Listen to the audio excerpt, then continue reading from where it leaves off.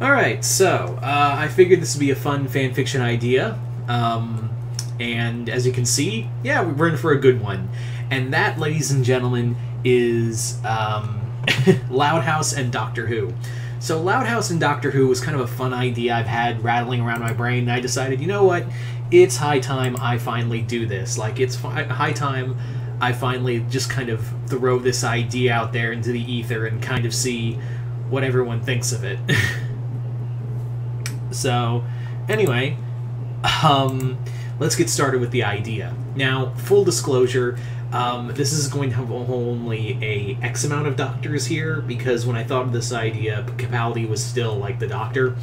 And it's not because Jodie Whittaker, the 13th Doctor, Jodie Whittaker's Doctor, is not here, not because I don't like that character, it's just, we only have an X amount of Loud kids and an X amount of Doctors, so kind of had to make a play call here. So anyway, so the story starts off with the Doctor more or less landing in Royal Woods, not for any particular reason. It's just that he just escaped from a renegade alien. He just escaped and just put it anywhere. Like, he just planted it. He just planted the TARDIS and it just somewhere out of the time stream to just catch a breather. Like, the Doctor just needed a breather.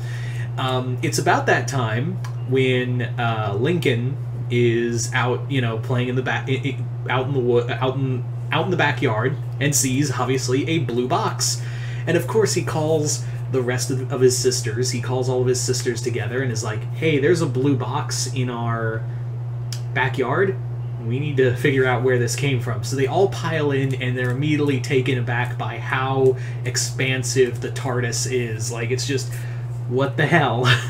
The Doctor, of course, is deeper in the TARDIS, just kind of like he just needs a break.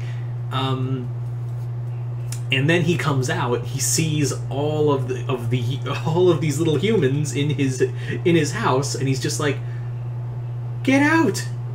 Why did it, like? How did you even get in? The door was unlocked. Oh, I forgot to unlock the door." Of course, Lisa and the Loud family, and the rest of the Loud family, Lincoln, everyone thinks this is like a cool play thing, whereas Lisa's trying to figure out, like, because there's clear science to it that's beyond her understanding, and she wants to know. So, of course, the Loud family finagling with the TARDIS controls cause something bad to happen. That being is that the TARDIS, kind of like malfunctions and rockets them to different points in time. So each Loud sibling gets pointed in different timelines inside the TARDIS. So now they're with different Doctors. Like, they've time-slided into a different era in the TARDIS.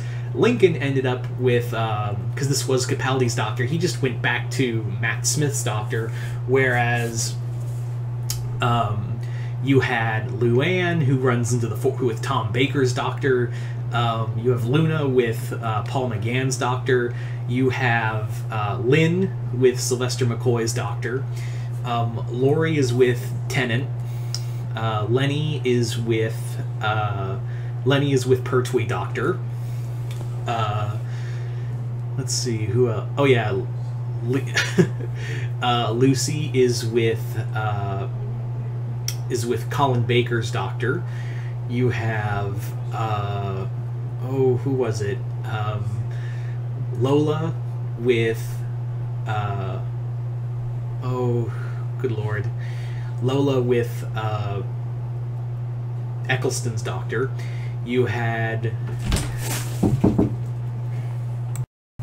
so more or less different although the one I really enjoyed was having I think the one Doctor I had with one Loud family was basically what was it? Oh yeah, Hartnell with Lily, like technically the youngest Doctor with the youngest Loud. So the reason why the Louds and the Doctors are all meeting one another is because what the Loud family did to the TARDIS controls was basically kind of caused like an influx, like more or less they call it the TARDIS controls and the time energy it's containing to malfunction and cause like a inverse explosion, more or less. Not so much like an explosion, but more like it just blasted it split the timelines within the TARDIS to different points in time. So the Louds are now like scattered among the various timelines of the Doctor's history, and a lot of them are in the middle of shit. Like, so it's more or less like a bunch of Doctor Who stories and featuring a Loud family, and they're all caught in the wibbly-wobbly, timey-wimey adventures of each Doctor. So that was kind of the idea, but there is kind of an overarching story, because that blast caught the attention of someone very dangerous. This time blast, as it was, caught the attention of someone very dangerous who is kind of overseeing all, like, they're basically like manipulating events throughout all of history of the Doctor. And it's not who you think it is. I'm going to say right now, it's not the Master, but it is a classic Doctor Who villain. And this person, this being, more or less manipulates different events, like having Hartnell's Doctor encounter the Jadoon. You have Troughton and his group meet the modern Cybermen, not the classic ones from Tomb of the Cybermen, but like modern era, like Tennant era, like Russell T Davies era Cybermen. Then you have like just a bunch of crazy stuff, like just like different villains in different eras all encountering one another.